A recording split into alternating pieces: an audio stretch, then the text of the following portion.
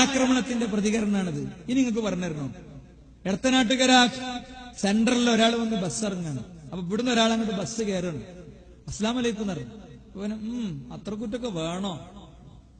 ഇന്നലെ വരെ സലാം പറഞ്ഞ ആൾ ഇന്ന് കൊടുക്കണം മറുപടി. അതെന്തടാ? ഇജ്ജു അസർഫൊക്കെ കാഫറല്ലേ? ഇജ്ജും ടി കെ അസർഫൊക്കെ കാഫറല്ലേ? പിന്നെ പെങ്ങളോട് സലാം പറയണ്ടല്ലോ. വയൽ കഴിഞ്ഞ് വരികയാണ്. വയലിലിപ്പോ കൊടുക്കണത് അത് എന്ത്? ടി കെ അസർഫ് കാഫറാണ്, ജക്കരിയ സുലായി മുശ്രിക്കാണ് അല്ലേ? ഇതൊക്കെയാണ് എന്ത് പ്രസംഗത്തിലൂടെയും വയലിലൂടെയും കൊടുക്കാനുള്ളത് ആണല്ലോ. കഴിഞ്ഞ 1.5-2 കൊല്ലം തുടർച്ചയായി കൊടുത്ത കാര്യമാണിത്.